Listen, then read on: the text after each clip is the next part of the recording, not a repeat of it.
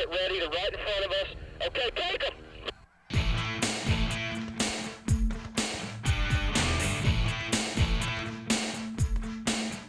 For generations, sportsmen have ventured afield to hunt the wide variety of game bird species found around the world. Each of these bird species can offer the wing shooting enthusiast a number of challenges. They come in different sizes and they fly at different speeds. Some are shot flushing, some decoying, and some passing, and many are simply shot at and missed. Let's face it, it's much more satisfying to have confidence in your shooting than it is to fill the sky with shot and hope. Let's take a few moments and recap some of the important points of shooting flushing birds.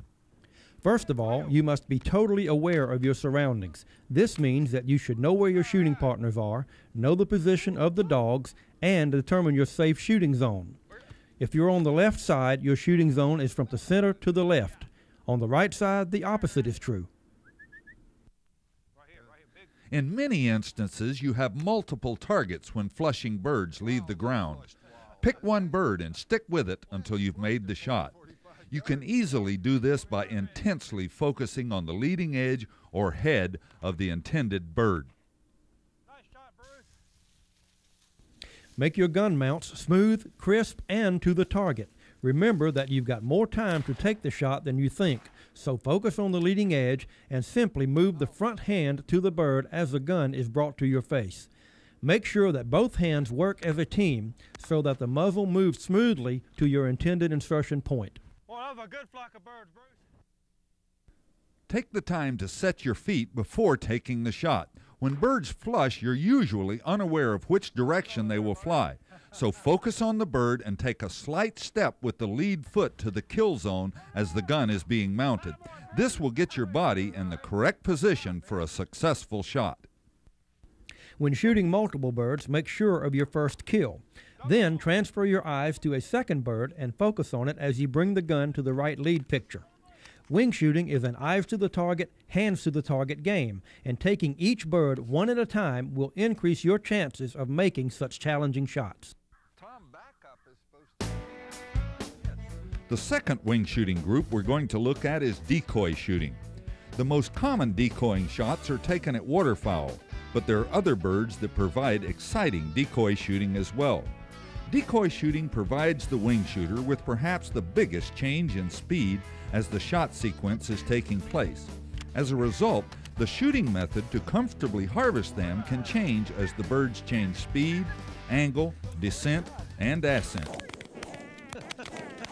What do we have? Oh, sticky!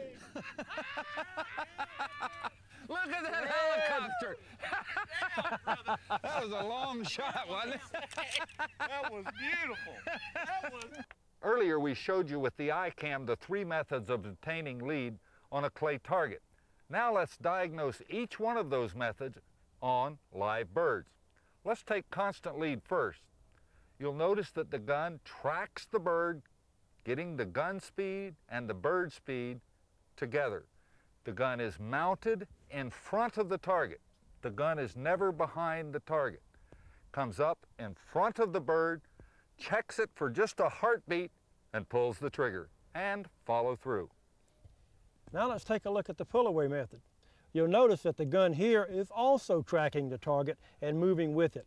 The pull-away dictates that you match the speed of the bird with the gun and with your body, so that when you bring the gun to your face, you actually intercept the target in its flight and you look right at the bird or slightly ahead of the bird for a brief moment. Once you've matched that speed and you've got that in your mind, you simply move the gun forward and feel the lead and pull the trigger.